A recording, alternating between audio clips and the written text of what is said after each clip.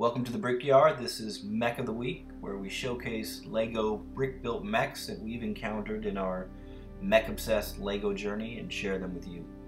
This week we have a mech from Italian builder Marco Marozzi from the Flickr Mech Bay photo pool.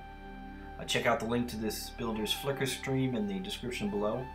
This Flickr about page has just one word, Milan, and so looking at his last name, I'm assuming he's Italian. Forgive me if I'm wrong. The initial detail that caught my eye on this mech was the single-piece jetpack.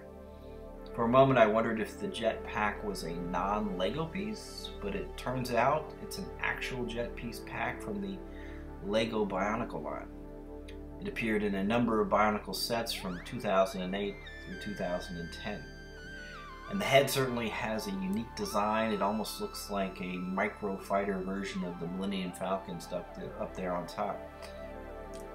The articulation of the fingers on the hands is used to good effect. We can even see a realistic finger position at the trigger of the weapon and two more wrapped around the front shroud.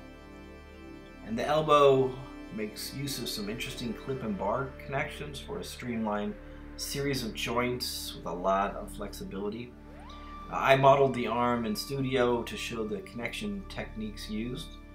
If you're interested in how that is built, you can pause the video to see each step. So to our builder Marco, I can only say Che Bello for a very cool mech build, this week's Mech of the Week. If you'd like to submit a mech, check out our video for the guidelines and shoot us an email. We want to showcase builders of all skill levels, so send us those mech pics, whether you're new to the genre or a seasoned mech builder. And we'd love to see in-progress pics on mechs you're building as well.